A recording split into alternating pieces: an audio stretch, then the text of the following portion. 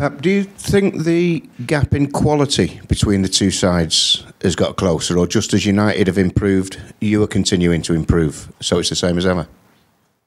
I never expect in this position the previous seasons when you finish, and right now to have when I land here in England to have this distance against United these 3-4 years.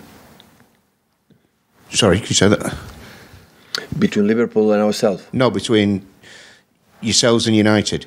Do you think the gap in quality between you and United is getting closer as they improve, or do you think you are continuing to improve as well, so it's the same as it ever was? I think the answer was, I understood. Sometimes I don't understand the questions, but this I understood. So it was just me not understanding the answer. I think the quality of United is no doubts about how big it is. I appreciate a lot the manager. I think he represents United in the exceptional way, and I think the players, when you analyze individually and collectively, they are so good. So that's why I don't see it. I didn't expect when I landed here have this gap right now with United, even in the past. But what United expect is getting closer to the people they are above of them. But in the same time, they are working to improve. Manchester City wants to improve too. So at the end of the season, the distance is what it is, and this don't deny the quality. So you have 22 points behind Liverpool because they were much better than us. Pep, you've been at very big clubs all around Europe, and sometimes when you're at a big club, the pressure is always for instant success. You have to be a success immediately. Are you surprised then that Manchester United are, or appear to be, giving Ole Gunnar Solskjaer the time to create something at United, knowing that the club demands success? But are you surprised that they're willing to wait a year, 2, 3 years while they build something? Always I believe that the managers and the clubs needs time to implant or to build something with the manager of the club believe. Unfortunately, the results take some time, the decision to break that process. So I'm not there. I'm not part of United. But what I feel is that people believe in Solskjaer and Ole. So, and I think he's doing a real good job. So it's not about the tactics. Sometimes it's about, how the players follow the manager or follow what. And I think in the good moments, well, he arrived for an incredible impact in terms of results and in the way. And after a little bit, drop a little bit. But in the both sides, they were stable. I think the comments were stable from the board, what I read. And I think his behavior here in the press conference always quite similar, the same, and now the results are getting back. So I think they are scoring a lot of goals, they create chances, they concede few, especially because they have a good keepers, they have a good defenders. Big squad, isn't it? So United is no doubt about it. All the time, every season have a good teams. Pep, I know that all big clubs spend big money on players, but Manchester United in particular love to make a spectacular signings.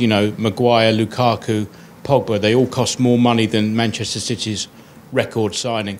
Do you think that this club here will ever spend £80 million on one player, or do you stick to your philosophy of spreading the money? I don't know, it's part of the club. When that's happened, we don't have... We are in the ranking 20, the more expensive players are ranking 23 or 24. But we have a bad image in that. That looks like just Man City spend money. So that is, of course, not true. It's just to see the numbers. But maybe one day it's going to happen. Maybe not. So the important is, of course, important is to buy good players to suit perfect in the way you want to play and suit perfect in terms of character. There are good players that after a short time they are not happy here. And maybe they are so expensive and the other ones so cheap and they settle. So the important is try to take as much information about the player going to take is going to reduce the uncertain like a player can be in one new club.